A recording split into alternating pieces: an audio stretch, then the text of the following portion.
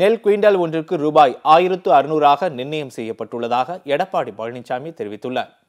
இதுகுறித்து எடப்பாடி பழனிசாமி கூறுகையில், விவசாயிகளின் வாழ்வு வளம் பெறும் வகையில் வேளாண் உற்பத்தியை பெருக்க நடவடிக்கைகள் எடுக்கப்பட்டு வருவதோடு விளைபொருட்களுக்கு உரிய விலை கிடைப்பதற்கான நடவடிக்கைகளையும் தமிழ்நாடு அரசு எடுத்து வருகிறது.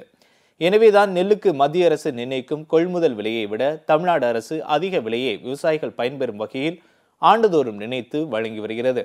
அந்த வகையில் நடப்பு கொள்முதல் பருவம் 2017-2018 மத்திய அரசு நெல்லிற்கான குறைந்தபட்ச ஆதார விலையாக குவிண்டால் ஒன்றுக்கு சன்ன ரகத்திற்கு ரூபாய் 1590, பொது ரகத்திற்கு ரூபாய் 1550 நிர்ணயம் செய்துள்ளது.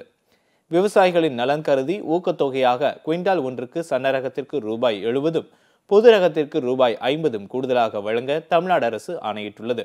அதன்படி நெல் குவிண்டால் ஒன்றுக்கு சன்ன ரகத்திற்கு ரூபாய் 1660 மற்றும் பொது ரகத்திற்கு ரூபாய் 1600 என நிர்ணயம் செய்யப்பட்டுள்ளது என்று தெரிவித்துள்ளார்.